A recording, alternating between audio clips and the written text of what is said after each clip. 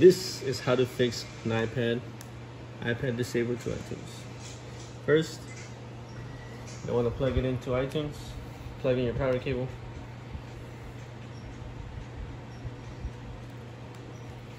After you get here, you're going to want to press and hold two buttons, which is the home button and the power button. You're going to hold until I tell you to.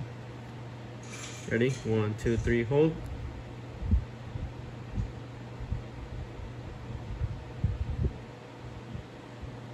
Keep holding, keep holding.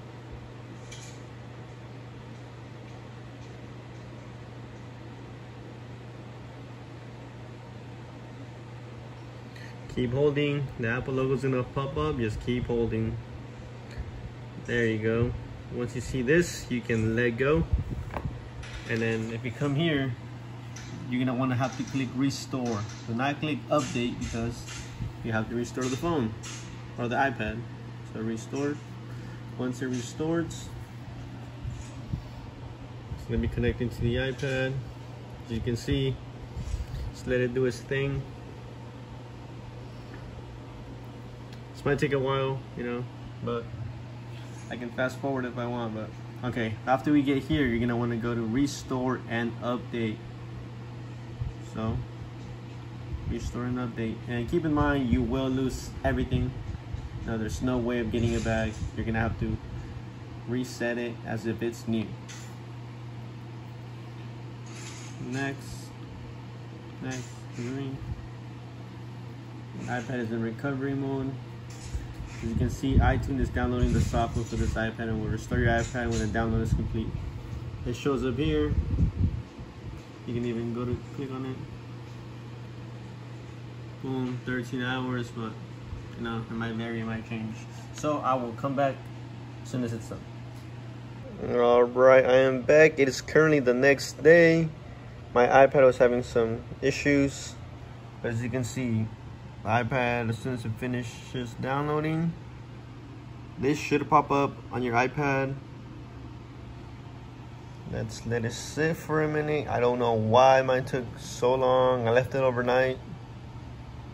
You know, it shouldn't take that long. It should take like 15-20 minutes max.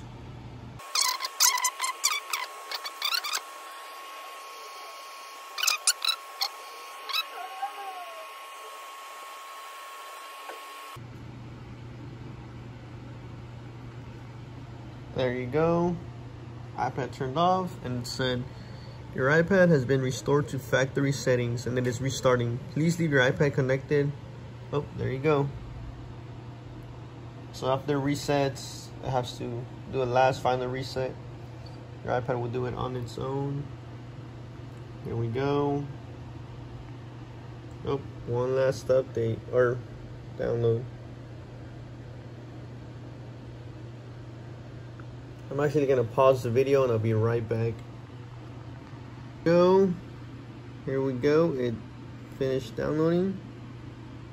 So the iPad popped up on my computer as if it's new iPad. Right here, you can see new iPad. We'll just let it do its thing over here. As you can see, welcome to your new iPad. Here you can click set up as new iPad, or if you had your Apple ID, your iCloud hooked up to your iPad, you can restore it from the previous backup.